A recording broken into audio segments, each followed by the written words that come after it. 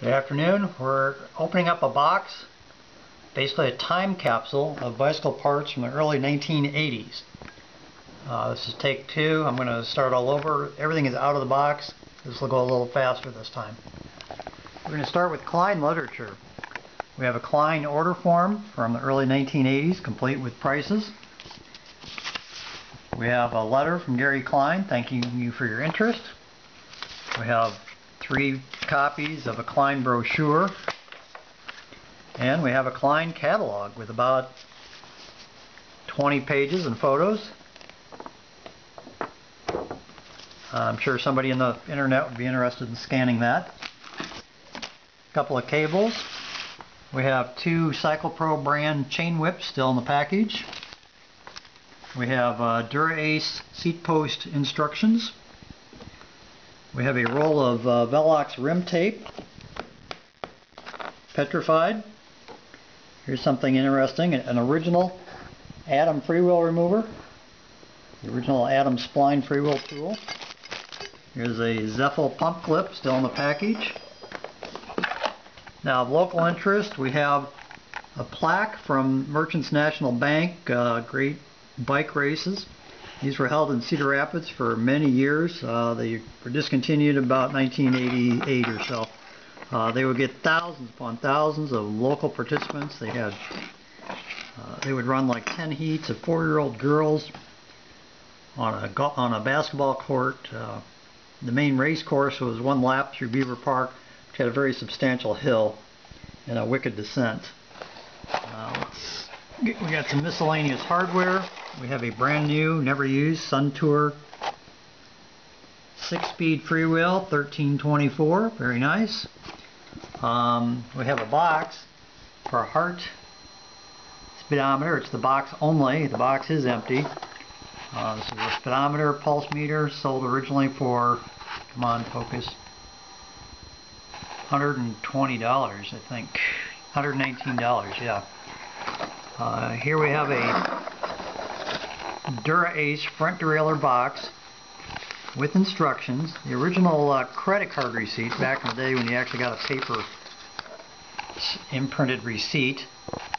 Doug Beach, Cycle Smithy in Chicago, $43 for a new Dura-Ace front derailleur. And in the box was this gem. This is the Dura-Ace AX derailleur.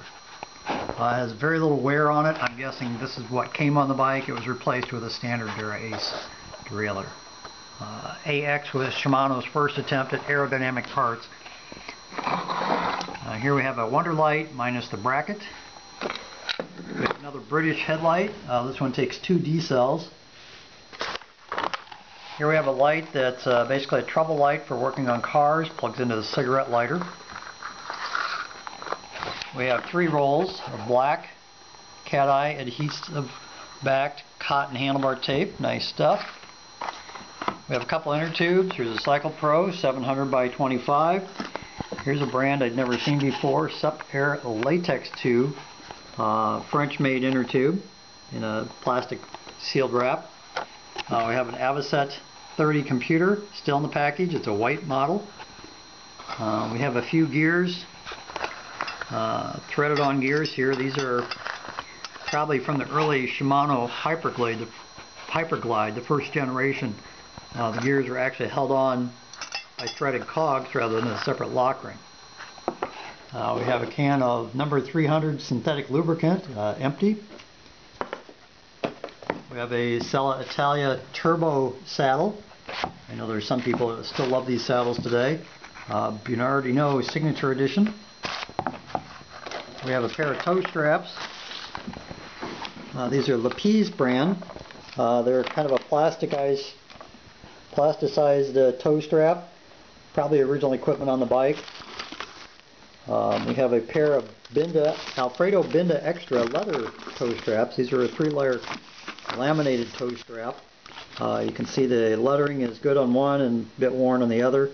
Never used, just taken out of the package so you can view it. We have the original cat-eye solar-powered bike computer. If you look at the top, those little panels are solar panels.